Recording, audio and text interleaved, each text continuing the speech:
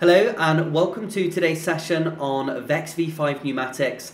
My name is Rob from Steam Labs, and pneumatics are kind of a sought after part, I would guess, in the VEX world because these have been out of stock for such a long time. I recently saw 6 sets of the double acting cylinder kits which arrived a few weeks ago, and I've got the newer VEX V5 Pneumatics kits kind of pre-ordered, and I'm expecting them to arrive around early August. Now, in today's video, we are going to be having a look at how you can set up the older SMC pneumatics kits.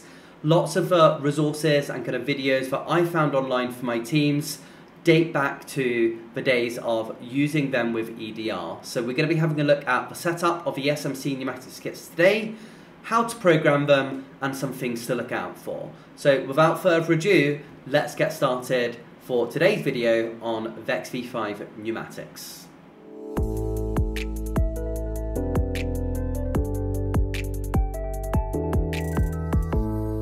As I mentioned at the beginning of today's video, this is going to be focusing on the SMC Pneumatics double acting cylinder kit, which is manufactured by SMC.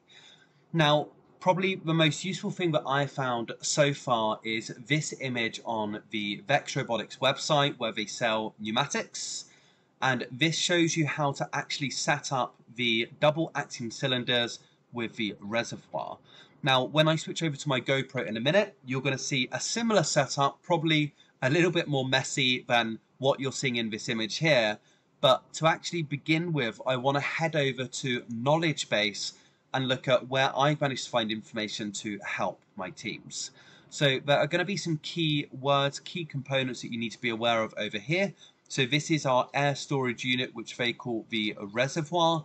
This supports, I think, 300 PSI, but for it to be VEX legal, we can only have 100 PSI of air pressure inside this reservoir.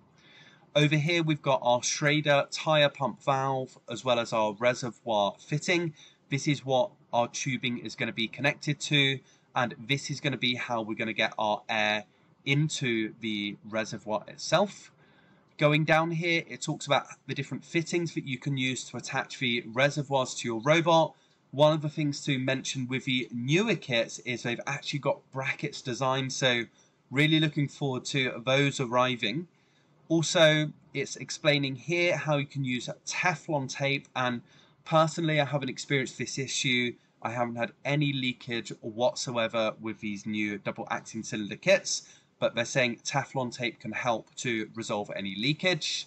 And then going down further in the article, it's going to start referring to some of the key components. So if we go back across to this image here from the VEX Robotics website, we've got that T-fitting.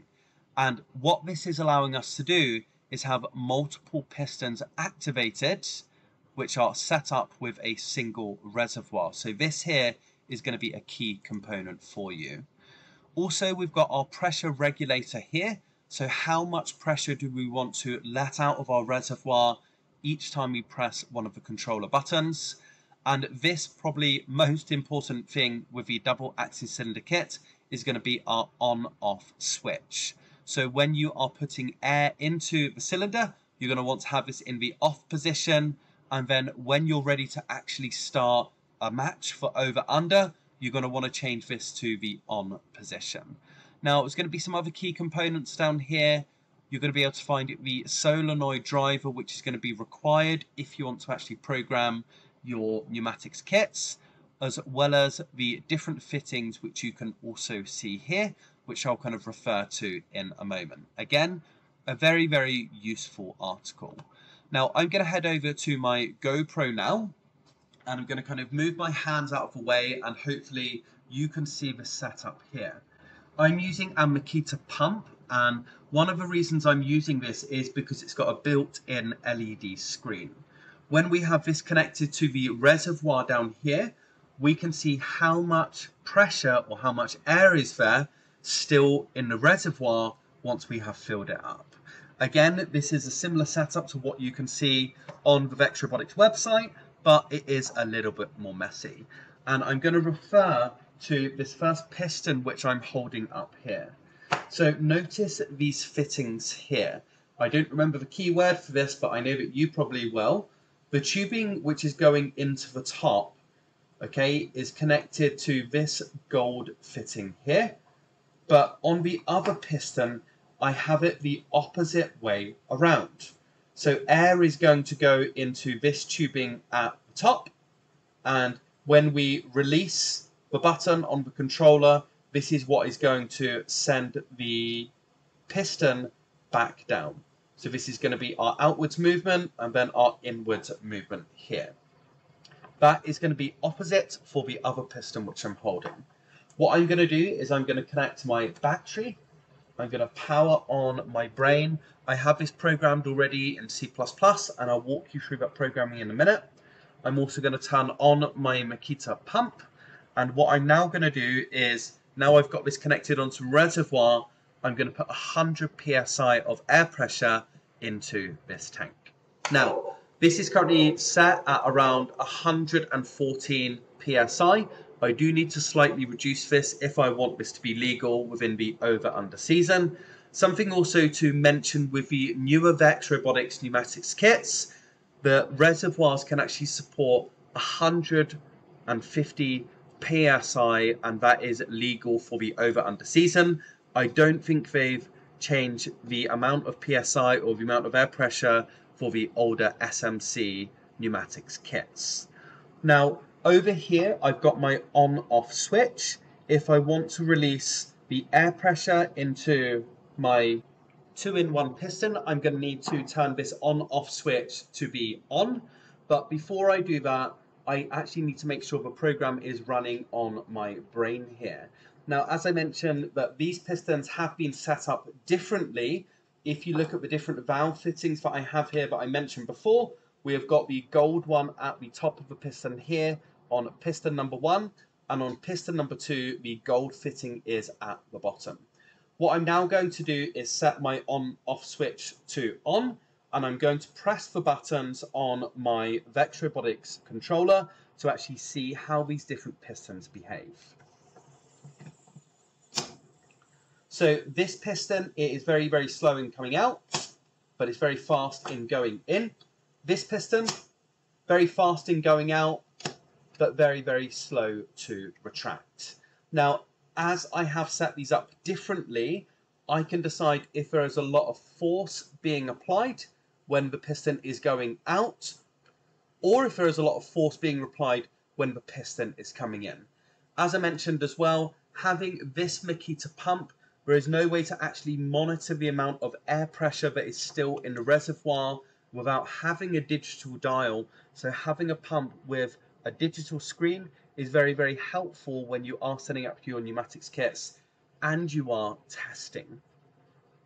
Now, this here is just a very, very quick video on how you can set up your SMC pneumatics kits for the over-under season and some things that you may want to have a think about.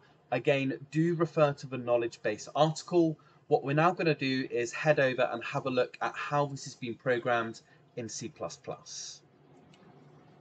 Okay, so over here in C++, we're going to take a quick look at this code a minute and have a look at how we have configured our controller.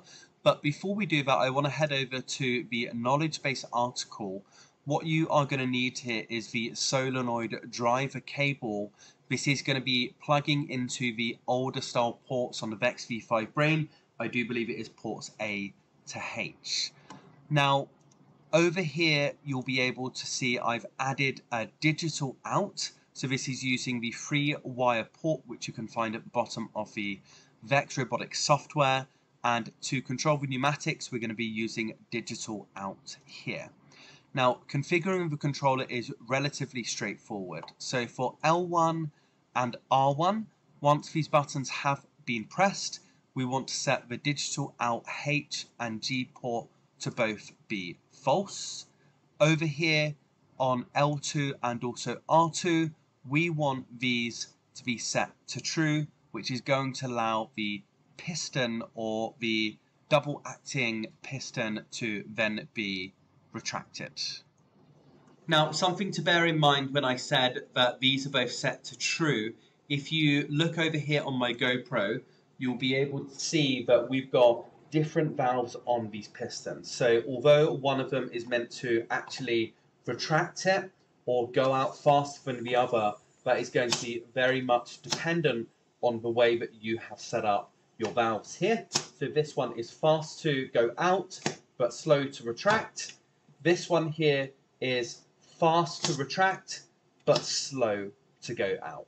Now hopefully this very quick video on how to set up your pneumatics kit and how to set up a basic program in C++ has been helpful. Do drop me a message underneath this video if you have any questions or have any pointers that you want to give teams using the SMC VEX Pneumatics kit for the season ahead. Thanks for watching and don't forget to subscribe.